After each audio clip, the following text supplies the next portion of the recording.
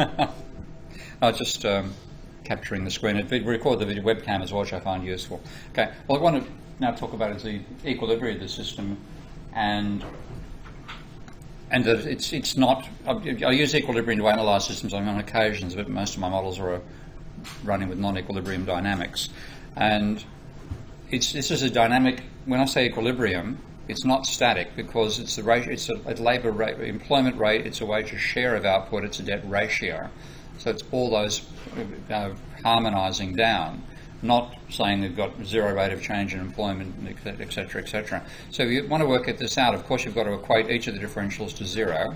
And when I do that, it's showing the messy process that's involved in doing it.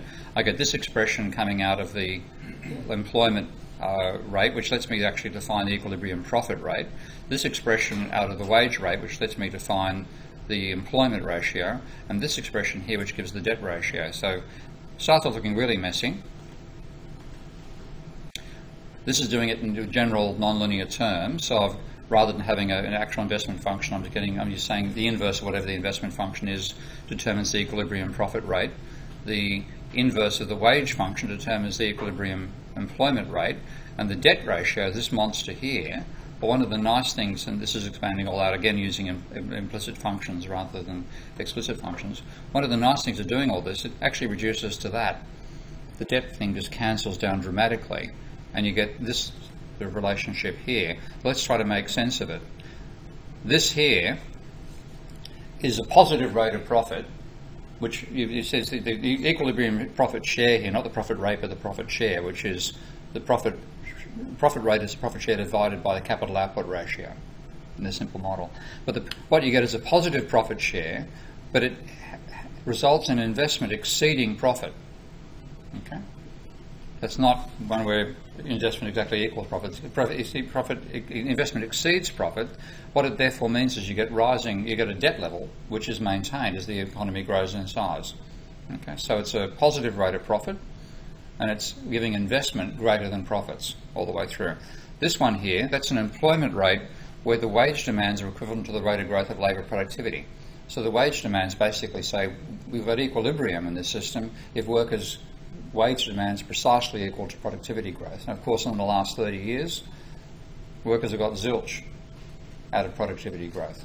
Okay, the wages are basically frozen. And the debt ratio here, you get this is depreciation plus the two growth factors exceed the equilibrium profit share. And growth is essential in the model because notice the denominator is alpha plus beta. Those are the terms. That's technical labour productivity growth and population growth. If they're both zero, then the equilibrium debt ratio is infinity. Okay. So without growth, you won't have an equilibrium debt ratio. Now, the intriguing thing that I wasn't expecting when I put the model together was this is an emergent property of the model, is that wages share is a residual. Because of, as I said, the system states are the employment rate, the wages share of output, and the debt ratio. But the system states are the profit rate, the employment rate, and the debt ratio. So wages become a residual, even though in this program workers are not doing any borrowing at all. They're not actually borrowing the money, but it ends up that their wages share is negatively related to the level of debt. And that's in the equilibrium. It carries over to the dynamic behaviour as well. So the workers end up paying for the higher debt share with the lower income share. So this is a direct explanation for rising inequality in a class-based sense, because as the debt level rises, it doesn't affect the capitalists. They have equilibrium ruling, they're fluctuating around it all the way through. It ends up the workers end up paying for the higher debt level, which is a strong argument for a moratorium. See, with an unstable equilibrium, the profit share will fluctuate around that equilibrium before the collapse. And I didn't get a chance to embed a model of that or a graph of this. I'll bring up the Minsky program and show a simulation showing that. This is, let's see where we've got the profit rate here. Where am I? Profit share's down here. I'll simulate this slowly. I haven't actually built in the equilibrium value into that graph, but if you'll watch the profit share, the cycles are getting smaller and smaller, and it looks like the system's heading towards equilibrium from a capitalist point of view. Wages shares declining, which they're happy to ignore because who cares about workers anyway. Debt levels rising, and that's great because we all think the SID is fantastic. And then suddenly the profit rate plunges down to zero and goes negative, because at this point the rate of decline of wages is below the compounding of debt, and that compounding of debt is amplified by the fact that in this model I'm now including prices, so deflation kicks in as well to hyper amplify the rate of growth of debt. So you get this, if you're focusing just upon the profit rate and saying it's all about how well the profit rate's doing and employment rate and inflation, everything looks fantastic, and then it collapses without warning. Well, what's actually happening is you're being attracted towards, in this model, the bad equilibrium. What I've shown you is what Matthias Griselli termed the good equilibrium, where you have a positive employment rate, a positive wages share of output, and a finite debt ratio. But there's another equilibrium where you have zero employment, zero wages share, and an infinite debt ratio. And what ourselves get trapped into is that effective black hole of debt, using Trun Andresen's phrase. And you can see it turning up in the model. But you only see it if you include private debt. And of course that's what the neoclassicals leave out. They argue, and this is quoting my Bernanke, one of my favourite statements. I've used this quote so many times. I've given him so many references in Google, because I cite him all the time, but I'm trashing him all the time. This is what Randy Ray made this case very well in the Journal of Post-Keynesian Economics recently, Randy and Jan Kregel, saying post-Keynesians should try to quote each other more often and not quote the neoclassicals. Yeah? But if you want to see, maybe if some way of having a negative citation. Anyway, so this is one of the classic negative citations. This is why Bernanke ignored Fisher's debt deflation theory. And so you look at what they're doing, they're completely ignoring a major determining factor. So let's quote the Queen here. Nobody could have seen this coming, of course, is the phrase they like using, because the Queen, I think, was it the London School of Economics? Was it? Okay. Because she's famous for not actually saying what she thinks. And here she couldn't help herself. She blurted out, if these things were so large, how come everybody missed them? Why did nobody notice? And if you look at what she was told, what the neoclassicals are focusing upon is the inflation rate, the unemployment rate. What they saw was the great moderation going on. And what they ignore is the rising level of private debt to GDP. And that's what, of course, because I have this Minsky model, that's what I was looking at. And if you include that in your system, you get, it's clearly a debt-driven collapse. And they had no idea, but it was there in the system. And I've now realised, just to make this case about stating it in a qualitative sense, making that qualitative interpretation of differential equations that we were discussing earlier, you can rephrase it and say that the employment rate, will rise at the growth rate that the economy exceeds labour productivity and population growth. But there's the growth rate of the economy, and there's population and labour productivity. The wages share will rise if the real wage demands, as I've got it here because I've been working in a non-price model here, exceeds labour productivity. And rephrasing that debt equation, it actually became, once I just reworked the terms a bit, became obvious that those first two elements of it were the rate of growth of debt. Okay? So the debt ratio will rise if the rate of growth of debt exceeds the rate of growth of the economy. Okay? So then those are three absolutely true, non-deniable statements. And neoclassicals can't deny the first two because they treat employment and wages share as essential parts of modelling the economy, income distribution is part of it. So they can only ignore the third one by believing in loanable funds, which they happily do.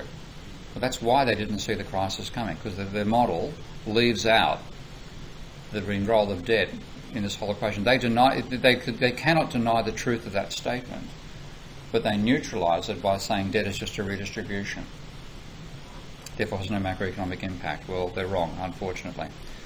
So I ended up, because I included debt in my model, I ended up with this, what I regarded as a rhetorical flourish when I wrote it. I wrote it back in August of 1992. I look back and look at my original papers, and I said the chaotic dynamics explored in this paper should warn us against accepting a period of relative tranquility as anything other than a lull before the storm.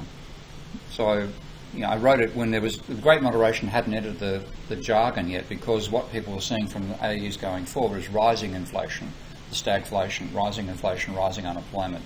So this phenomenon of looking back and seeing that actually the peak of unemployment and inflation in the 80s crisis was greater than the peaks, and the 90s crisis was greater. Well, actually 90s was a higher unemployment rate, but the trend for inflation falling wasn't visible at this stage when I wrote it, nor was this trend for each of the subsequent cycles to have a lower unemployment rate. But having done all this, I think I'm just going to grab Paul inside. Hey mate, come inside.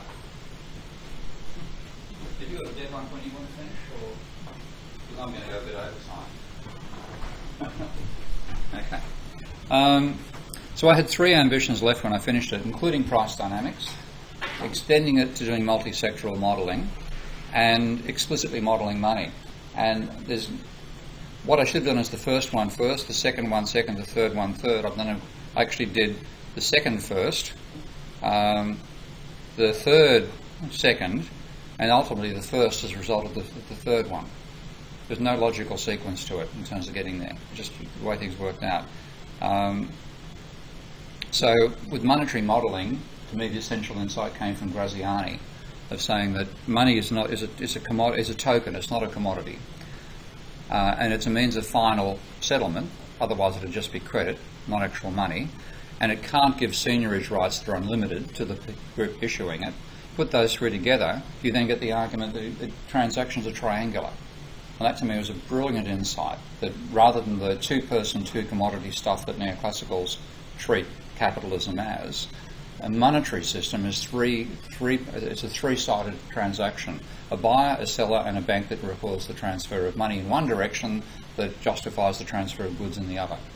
So that, to me, without that insight, I wouldn't have developed the Minsky argument. And equally, looking at the work that Stephanie Bell, now Stephanie Kelton, did back then, talking about this pyramidal structure. I don't know that she'd been influenced by Graziani before she wrote this. I must actually ask her one day.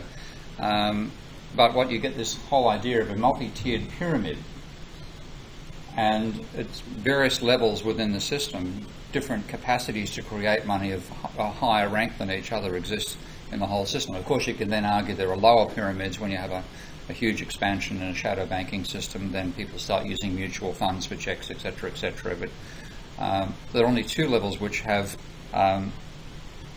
complete acceptability, and that's credit money at one level and fiat money at the other. So the combination of Graziani's insights and these insights about the hierarchical nature of money led to developing Minsky, the software package. And just to represent what's going on in the way I'm building Minsky and trying to extend it, you start by saying that there's this sort of triangular relationship when you see the banking sector as a whole and have a payer and a payee.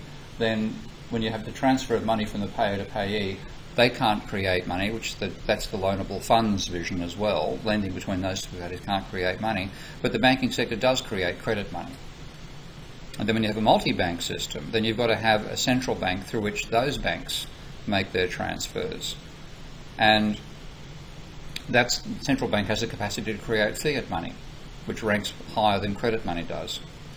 And of course you've got to trust the apex in both cases, and of course what we've got now in capitalism is neither condition applies. We neither trust the apex, nor are they stable. So we've got a wonderfully complicated world we live in right now. So when you show this, this is using a bit of an old interface from Minsky, but if you have lending from say households to firms, which is what's being shown here, that's just a transfer of existing liabilities, doesn't create any money. But when you then say that you have the banks doing the lending to the firm sector, then you've got a creation of debt here with a creation of money over there, and that's the importance of including endogenous money in the thinking as well. So the increase in loans causes an increase in money in deposits, and it also causes an increase in demand and income. I don't cover that fully in this particular lecture. I've run out of time, but that's the major element that I bring in when you now bring in endogenous money. And what you get is demand and income are demand and income from the circulation of existing money, which is Milton Friedman's V times M, plus change in debt. Okay? That's a dynamic version of Milton Friedman. Okay, so the fiat money, again, you can model this in Minsky by having a hierarchy of banking components. And what I've got happening here is, for example, if I have the government borrowing money from the central bank effectively, okay, when you look at issuing bonds, and then using that money to pay a subsidy to people in the private sector, then you've got reserves being created up here and money being created down here. That sort of logic. And I'm jumping around a bit here now because I just ran out of time to organise this properly, I'm sorry to say. But this is showing, I've gone back to the Minsky model in many ways because I want to make Minsky a possible way of building completely integrated physical and monetary models of the economy. And Minsky's, the table section of Minsky, what I call godly tables, that guarantees that your accounting is accurate. Okay? But it doesn't guarantee stock flow consistency yet. That's another level of logic I need to add to the software. And when I include in the flowchart side of the software as well, there's not you can link the two together, which is easy to do, but to guarantee that stock flow consistency again across those two ways of using the software is still not done. That's why I need more development funds for Minsky. But again, just to now look at this statement, when I include inflation inside here, I get much the same basic argument up here for the employment rate. Employment rises as the rate that exceeds population growth and labour productivity. But now for workers, I've now got money wage demands being greater than labour productivity and the inflation rate. And the debt ratio, now again, debt will rise if the debt growth rate exceeds the real growth rate plus inflation. So you now get inflation elements turning up to the system as well. And again, the beauty of doing a structural model as a Goodwin model is in adding in an extra realism of the financial sector, financing investment as well, is that you can't disagree with the statements. You could only argue one shouldn't be included for the wrong reasons, which is what the neoclassicals have done. But it's beyond motherhood. This is gravity. Okay, you can't deny those statements, but you could never understand them either. You could never say, "Well, put those three statements together and know what's going to happen." You've got to simulate them. So one thing I've done just recently to try to make the case about how much the model captures what actually happened in the real economy is this is a simulation of my model. And this is the American data smoothed over time. And what you see in the data is, in this model, is this cyclical behaviour. Looks like it's setting to one's equilibrium, and then suddenly this happens. Okay. Look in the data itself in America, same sort of rough cycles, and suddenly this happens. Tilt them up,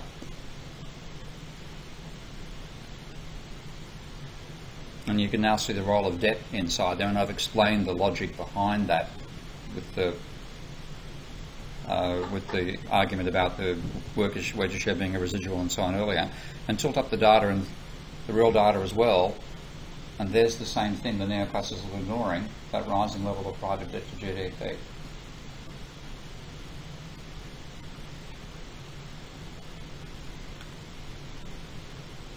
So I'll actually finish on this note. We'll finish up pretty shortly because we give Paul a chance to take over for the second half. But part of what I had to do was derive a price equation. Now, I could have used Koleski's markup pricing equation. There are non-neoclassical pricing models out there all the time. I've got this obsession with wanting to derive everything from first principles. It's a hang-up of too much mathematics in my background. So I wasn't happy with doing that. And I wanted to find a monetary reason to derive a price equation. So in building a simple model, a monetary system using Minsky, actually using QED when I did this one first time round, I think, I was forced to think in terms of equilibrium, in the sense of, if you imagine a flow of demand and a flow of supply coming onto the market and the price playing that equilibrating role, then can you derive an equilibrium price expression from that? Okay, if prices actually have the role that neoclassicals believe they have in the economy.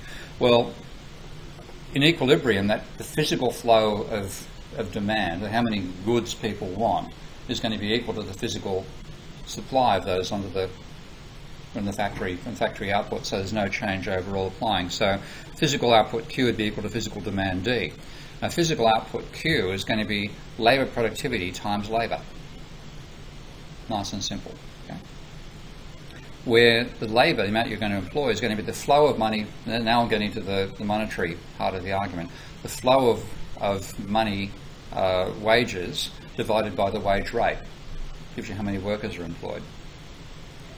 And when I work this out, this might look slightly complicated, but it's pretty straightforward. That's GDP. The FD is the amount of money in the firm's account. Tau S is the turnover rate of that money. So effectively that's GDP, output from the firm sector. 1 minus, so that's the amount of money in the firm sector that's actually turning over in their accounts over time. 1 minus S, which I think I was playing, pardon me, turnover rate, explanation out of sequence. So what I'm using there is Marx's idea of a turnover rate. If you have a certain amount of money in the economy and it turns over so many times per year, so that tau S is how, over what period of time does that money turn over? And like in a simple example, you might say it turns over 3 times a year, which is pretty similar to but not the same as the velocity of money, because this is just looking at the money in the firm sector itself where the output's being produced. And the 1 minus S is workers' share. So that's going to be the flow of money wages divided by the money wage. You're going to work out how many workers you hire. So I can now say the quantity being produced is going to be labour productivity multiplied by that expression. Now, physical demand is going to be the flow of demand overall divided by the price level, and that's expenditure divided by price. And again, total GDP in the economy is going to be that. This is adding together workers and capitalists. I've got 1 minus S up here, as you notice. I've got effectively 1 down here. I'm adding together worker and capitalist demand divided by the price level. So you equate D and Q,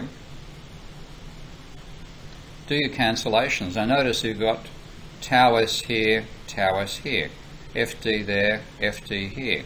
I've got 1 minus F and FD and A.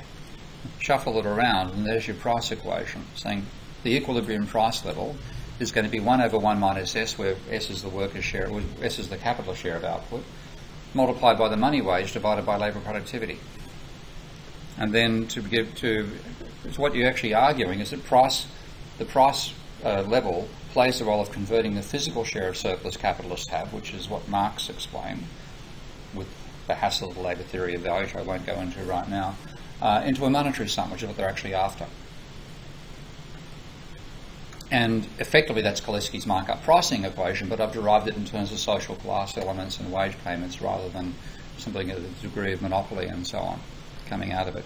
So the dynamic equation is simply a first order time lag. And here I just add minus 1 over tau P inside there. And if this is the pressure that's going to determine prices, this is the current price. If this is greater than P, then that's going to be a negative amount multiplied by a negative, which is going to give you a positive over here, so prices will rise, and vice versa. That's the role of this time lag is an important part of an engineering approach to modelling dynamic systems. And that's the tau P there is the number of years it takes for the price to converge. And what if you actually graph this, if you have an exponential decay towards equilibrium, then that tau, if you take the tangent at the very beginning of it, then where that tangent intersects with 0 will tell you will give you the value of tau S in years. Okay. I could, again, if I had more time, I'll go through and explain that, but it's a common engineering concept. It ends up being what's called the 63% rule as well. So the question, which in neoclassical will come back and tell everything's going to be solved by the price system. You left prices out of your model, therefore if you include prices, everything's going to be hunky-dory. Well, what it actually does is it reduces the equilibrium debt ratio. You have this as a set of expressions coming out for the equilibrium profit share, equilibrium employment rate, and equilibrium debt level. And notice I've now, as well as having alpha plus beta on the denominator here, I've got the equilibrium inflation rate. Okay. So the inflation rate is now part of the argument. What that actually does is reduce the equilibrium debt level, okay? Which might sound like a good thing. It actually makes the system more unstable, because when that becomes a negative, okay, if it becomes enough of a negative, your equilibrium level goes towards infinity. Okay? So it's actually a destabilising influence. And what it does is accelerates the impact of excessive debt, which is the argument Fisher made back in the debt deflation theory of Great Depressions. So now to do all that, of course, I'll finish up in a bit of a hurry here to let Paul take over, but that's all this has been done implicitly. It doesn't actually involve an explicit financial sector. I've developed Minsky to enable to explicitly include the financial system. It's got to the stage where it's quite a powerful software package in its own right, with a few quirks. It doesn't have a few essential features of things like being able to copy and paste between models and stuff like that. But the ultimate ambition is to make it a multi-sectoral and multi-country model. Okay. An extra £1 million, please, and I'll get that done in a hurry. There is a way to donate through PayPal if you want to get some features. There's a PayPal link on my website. Use it, because it goes to Russell directly. It doesn't go anywhere near me, but it gets a chance to extend the system. So now, most economists I know, and including most post-Keynesians, aren't familiar with the whole idea of modelling dynamic systems using a flowchart. The engineers invented it in the 1950s, and the first engineer invented it went by the strange name of Bill Phillips. Okay? We could have been the first on the bloody planet if we hadn't derided the guy for what they call hydraulic Keynesianism. He built the first system, which was actually an analog electric computer, as well as building the hydraulic models people know about. And he was using this technology and trying to get economists to adopt it. So we stuffed up, and the engineers have taken over. If you want to buy a copy of MATLAB Simulink, you'll get a bit of change out of 3,000 quid for that. You'll get some change out of 2,000 for VisSim. VinSim's about £1,000. Still is about the same. XCOS are free. One mathematical model about 1,000 quid. Minsky's free. Okay. More reason to help donate, please. And it's the ignorance that I find in economists is just amazing. I had this crazy exchange with this guy, Noah Smith, who writes a blog called No Opinion. Generally not bad, but I was walking up to go to my nephew's graduation in an Australian university, having just flown back into the country that same day, and suddenly this tweet turns up, thinking of writing a post on the absurdity of Steve Keen's new Minsky tool. Worth it? Not worth it? Counterproductive? So I'm walking along through the streets of Wollongong, if anybody knows that town, and tapped out any neoclassical calling, any systems on his pattern of absurd, you're priceless, and then bang, it's on for a battle. And then he says, before I fire, tell me what the wires do in the tool. But this guy has a degree in physics. I don't know if he actually finished his undergraduate degree, but I thought, you mean you don't even know that this technology's been around for 5 decades? And the first commercial version, I think, probably was MATLAB Simulink, and that's at least 20 years old. I bought VisSim in 1993 when I was doing my PhD. Forked out about $3,500 for it, Australian. So this stuff is over 20 years old. He thinks I've invented the wires and stuffed up in doing it. Just amazing. So what's actually going on, first of all, is in general, these equations replace direct equation assignments with a flowchart. So this is saying, let's say GDP is 100 and labour productivity is 1 worker per unit of output. Then you divide GDP by labour productivity, you get how many workers you need to hire. If you have a population of 100, divide the workers by population, you get the employment rate. So it's using a flowchart to do the assignments. They are assignments. He thought there were time lags built into the wires, which is just nonsense. And he also thought I invented the bloody stuff, which is just hilarious. Now, what they also do is they don't use differentials, because when you're doing it numerically, differentiation is a much more unstable process than integration. You imagine climbing a mountain, the ups and downs of the slope. The height, or the area beneath you, changes much more slowly. So numerical integration is needed. So this is Minsky, a Goodwin model done in an early version of Minsky, and that's a differential block just there. Integration block, pardon me. So you have to take your equation and convert it into an integral equation and then draw it out this way. Minsky then converts that to something like these sets of statements, where you can see the rate of change of wages, and it then does the simulation using what's called a runge cutter algorithm. It's a way of it's like a fifth order Taylor series, a very accurate way of approximating a dynamic system. Now what Minsky does add, which is new, is the capacity to do double entry bookkeeping, and I didn't even get a chance to write that up. Maybe next set of lectures. So thank you.